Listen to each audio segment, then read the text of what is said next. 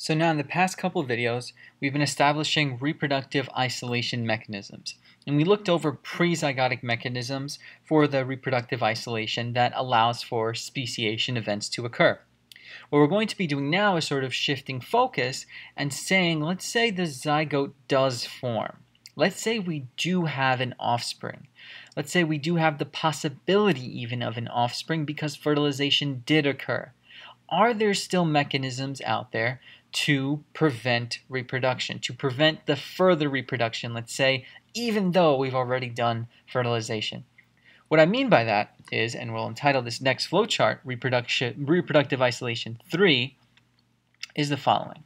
So we'll call this Reproductive Isolation, and this is the last one, so it'll be Roman numeral 3. What we mean by that is, let's go back to our definition of reproductive isolation. Go back to that flowchart. That definition states that these are mechanisms to prevent members of different species from interbreeding, and this is where reproductive isolation 3 is important, and prevent the production of viable and fertile offspring. This is what we're going to be looking at in this flowchart. Viable and fertile offspring. Do we get that after fertilization? Let's see. So what we're going to call this is, the subtitle of this would be Post-Zygotic, so after zygote formation barriers. So there are 3 post-zygotic barriers that are involved in reproductive isolation.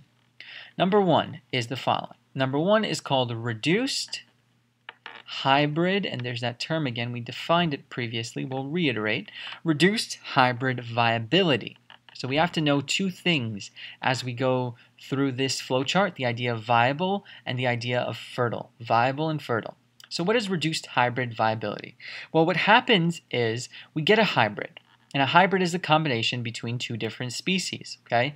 But what happens is that their viability, their ability to live, let's say, to be viable, is dramatically reduced. So much so, we call this type of post-zygotic barrier a barrier that is directly tied to genetic incompatibility.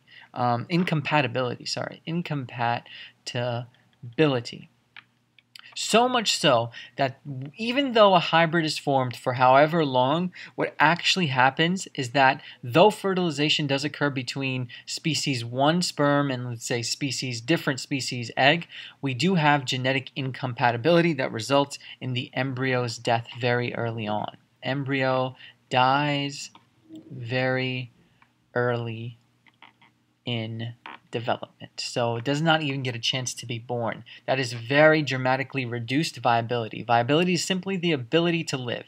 And this is dramatically reduced even though we have a post-zygotic hybrid form. That post-zygotic hybrid that formed has a very, very short span of development and does not even develop fully, doesn't even get a chance to be born. So that's one reproductive isolation mechanism. So just in case sperm does fertilize egg, we have this safe barrier to prevent that hybrid from being born. Well, we also have some more. There's another one. Number 2 we can call reduced hybrid fertility. Reduced hybrid fertility. So now we're still talking about reduced hybrid something, but now we're talking about reduced hybrid fertility. So we have viability, and now we have hybrid fertility. Well, this means that the hybrid actually does get produced, meaning that the hybrid, I'll say, is produced. That simply means that the hybrid is born. It does get to develop, it does get to be born, it does get to live on this world, but it's produced in a sense that it actually ends up in this, when it's alive on Earth, it's very sterile, or it has very limited or decreased fertility. So what does that mean? What does sterile mean? Well, sterile means, and this is an or, this idea of fertility is all about the ability to have offspring. If you're sterile, you have 0 ability to have offspring. You cannot, under any circumstances, have offspring. And if you have decreased fertility, you have a very, very low chance of having offspring because your fertility, your fertileness, let's say, your ability to have offspring is dramatically decreased, dramatically reduced if you are a hybrid. And a hybrid, again, is the result of a post-zygotic reproductive event, right? It's the result of a zygote actually forming.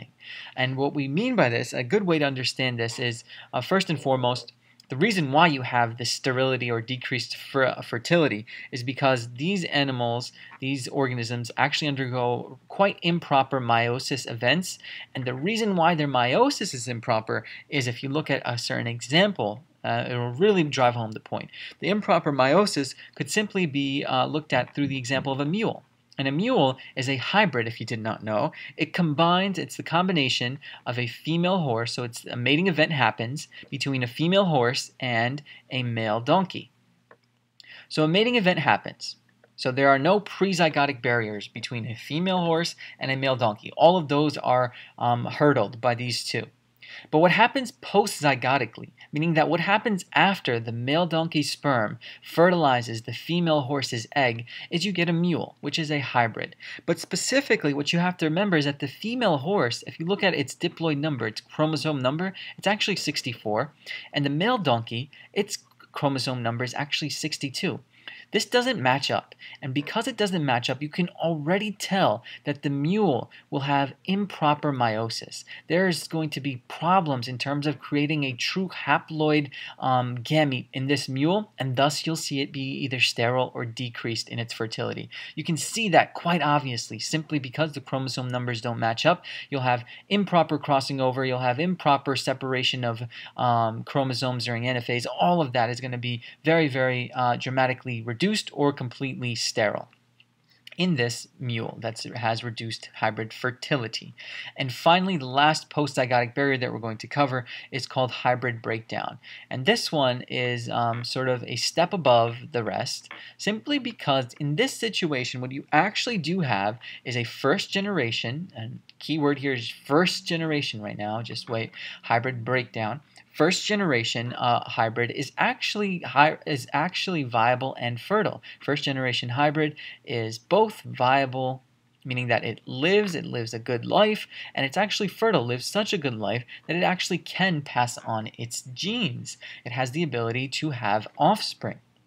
And specifically, if it wants to have offspring, cool enough, it actually has the ability, and this is pretty cool to me, it's able to mate with both itself, meaning that it can mate with another hybrid, okay? We'll say another hybrid over here, another hybrid that's much like itself, right over here, another first generation hybrid, or it can actually mate with either of the parent species that created it.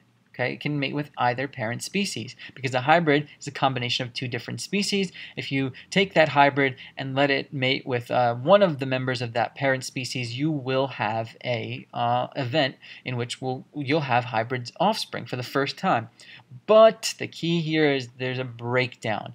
Though that the first generation hybrid is able to get past this reduced hybrid fertility and reduced hybrid viability, eventually it catches up to them.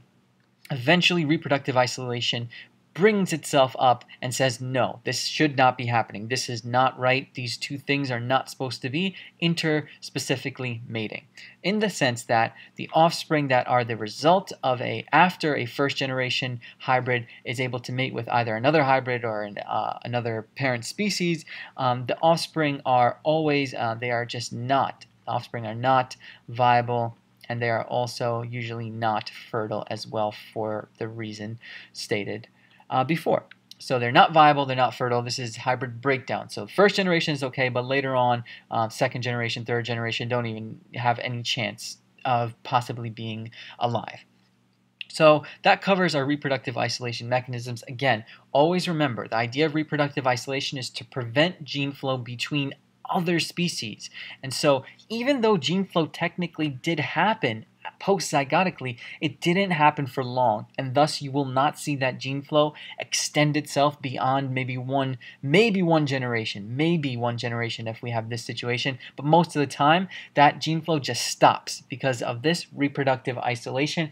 All we're doing here, again, is preventing overall over here the idea of two different species interbreeding and producing viable offspring, because it's not going to work in terms of a broad speciation event. It's not the right way to do speciation, to separate things into different species as defined by our biological species concept thus far. And that concludes reproductive isolation.